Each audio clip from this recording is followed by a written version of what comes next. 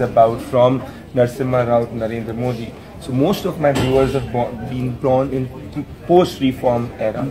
For a person who does not know about reform, how has these reforms impacted, say, a person like me today?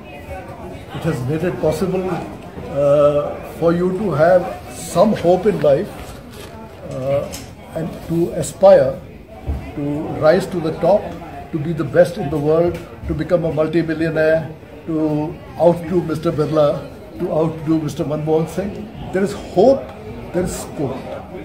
Earlier on, as I said, the best thing was, why don't you leave this country? Yeah, and you said that India was a shortage economy, and from a shortage economy, we've moved toward a relatively more open economy. Can you give an anecdote of how the situation was, say, in a pre-liberalization era? I bought a car for 22,000. After 5 years, I was able to sell it for 6,000. How?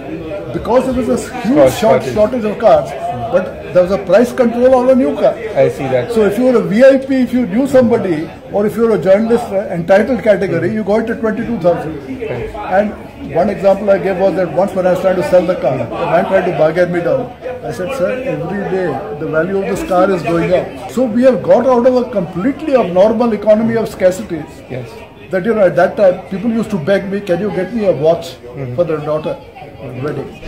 But if I talk about the real fundamental issues that this country faces, one is about the judicial system, the other might be about the institutions which is in place, especially say the policing out there. So my question is that, fine, we've got the 1991 form, but for my generation, when will we get that 1991 moment back? I couldn't agree more with you that the biggest reforms we require today are police judicial reforms, are civil service reforms, are institutional reforms. So we have a situation where if the courts are unable to find anybody guilty of anything, if you're a reasonably resourceful man, I mean if you're a starving, illiterate man, they'll put you in jail and no. So we have a system where therefore there is a huge advantage for every lawbreaker, and everybody who obeys the law looks an idiot. Absolutely. Now this particular problem is infiltrating like a cancer into every section of society. Why I say that? Because 1991 was more of an executive action, but in most of these cases you need a lot of institutions to come together, and there are a lot of lobbies which will resist the change. So again my question is that there are a billion youth aspirations out in this country. When will our 1991 moment come? How do you foresee that? You guys have already got it. But for 1991, you wouldn't be where you are. Yeah. So you are not the one who was the new 1991 moment. Having lived from 1942, having lived through the 50s and 60s and 70s, you guys are damn lucky. No, but why I say that, Mr. Aiyar, is because if you want India to be a superpower, till the time you do not do these institutional changes, how will you realize the aspiration of the young voters? So we need all these, but for all those you require an explosive anger on the part of voters. The Aam Aadmi Party was one example of it.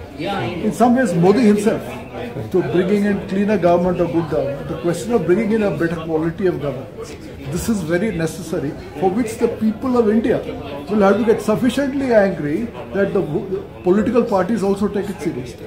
My last word, if the youth of India is watching you out there, what's the message that you want to give them? The sky is the limit. Give it. Go there. Ladies and gentlemen, thank you so much for joining on Zenki. A pleasure to have you on this.